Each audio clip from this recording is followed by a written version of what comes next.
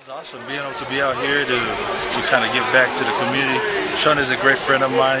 Glad he was able to give me the opportunity to come help him over here. So we fully support Sean and his cause over here. And I went to East High School, so it's great to be back home. The journey's been awesome, man. I always remember where I came from, and that's one of the greatest things. I always come back home.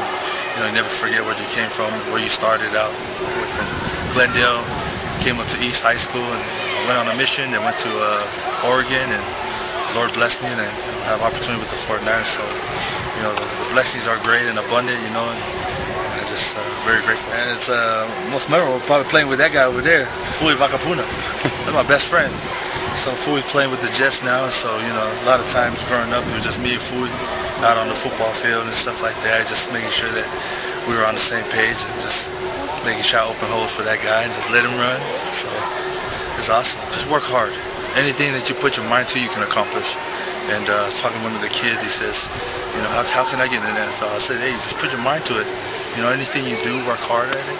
Whether you're at home, where your parents ask you to do stuff, you do your homework. When you go to class and stuff like that, complete your assignments.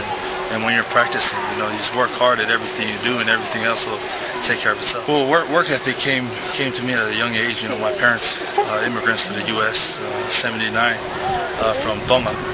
So when they came here, little to no education, worked as janitors.